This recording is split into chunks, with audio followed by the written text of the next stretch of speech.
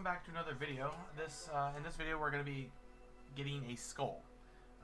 This one's pretty easy for the most part. You are going to have to unlock the wasp in order to do this though.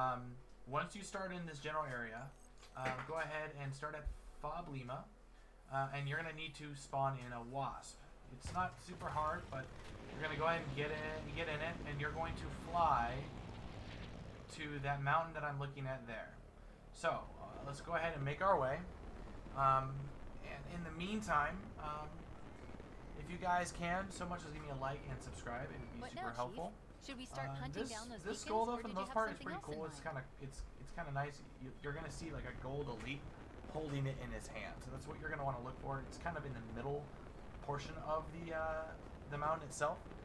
It's not gonna be at the top. It's not gonna be in the middle or the bottom here, but it's gonna be more like right where I'm putting my crosshair here.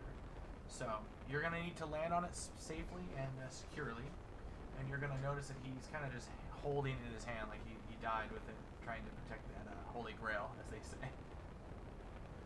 So go ahead and you're gonna see up here on the kind of near the top. Go ahead and just try and land as best as you can here because you don't want to fall off. But either way, you have a grapple hook.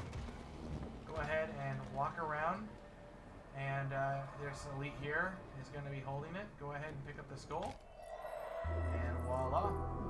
You guys just collected a brand new skull. So that being said, guys, don't forget to like, subscribe, and I will see you guys in the next one.